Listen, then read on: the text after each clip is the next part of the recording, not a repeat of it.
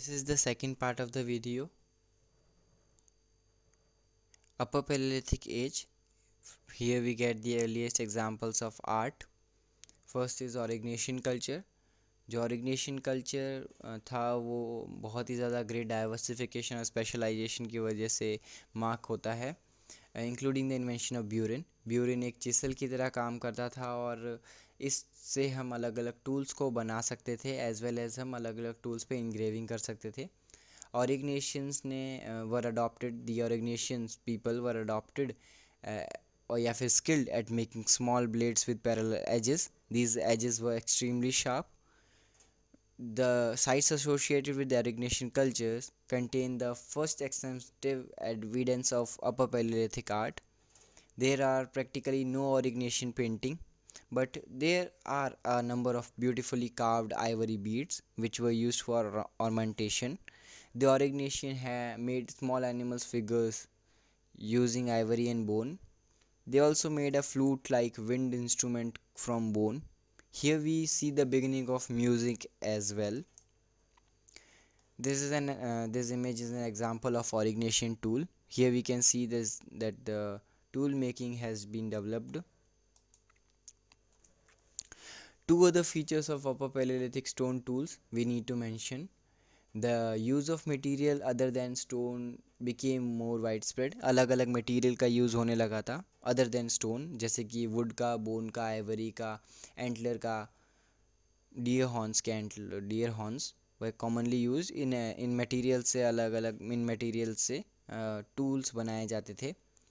जो टूल्स थे वो अब ज़्यादा कंपोजिट होने लग गए, मतलब कि उनके जो अलग अलग पार्ट्स थे वो अलग अलग मटेरियल से बनाए जाने लगे, जैसे कि leaf point would have been joined to wooden rods to make a sphere like weapon. Second one is Solothian culture.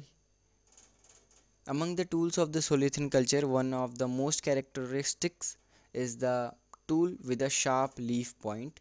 Here we can see the in image we can see the example of Solothian culture tool. In the Solothian culture, cave painting emerged as a major art form. Early paintings were rough outlines, but over a period of time the lines becomes graceful and are filled with details. The Solothians were also expert at carving figures on walls of caves. Bas relief, it is a technique where the figures are slightly raised on the surface of the wall. And the third one is Magdalenian culture. Magdalenians made excellent harpoons. These harpoons were used for fishing. Upper Paleolithic cave painting reached their fullest development in the Magdalenian culture. By this time, sapiens had spread out to different parts of the world and had completely replaced other species of Homo sapiens. V. Gardon Childe refers to the Magdalenian as the most brilliant culture created by hunter-gatherers. The Magdalenian had perfected the techniques of painting deep inside the caves. The painters concentrated mainly on drawing animals. Many of these animals, though not all, are animals that were hunted by the Magdalenians. There are also scenes depicting humans engaged in hunting. Besides, there are some geometric patterns and a fantastic animal figures which combine features of different animals. So there were imaginary paintings as well. This is an example of Magdalenian tools. Most of the Magdalenian tools are more developed. These tools were used for carving the walls of the cave. The tool technology of Magdalenian culture. Magdalenian stone tools include small geometrically shaped implements, probably set into bone or antler handles. They were using like किसी और जैसे composite tools का use करना, scrapers, borers, backed bandlets, and shouldered and leaf-shaped projectile points. Bones was used extensively to make wedges, edges, hammers, spearheads with linked shafts, barbed point and harpoons. Eyed needles, jewelry, and hook rods probably used as spear throwers. Bone tools were often engraved with animal images. अब यहाँ पे engraving की बात हुई है तो वो burin से ही इनग्रेविंग करते थे। Subsistence pattern of humans in Upper Paleolithic age. Upper Paleolithic human hunted a variety of animals including big mammals like the woolly rhinoceros and mammoth. They trapped huge Arctic mammals. Bison, reindeer, horse, sea and river fish continued to be a part of their diet. So meat was there in considerable amount.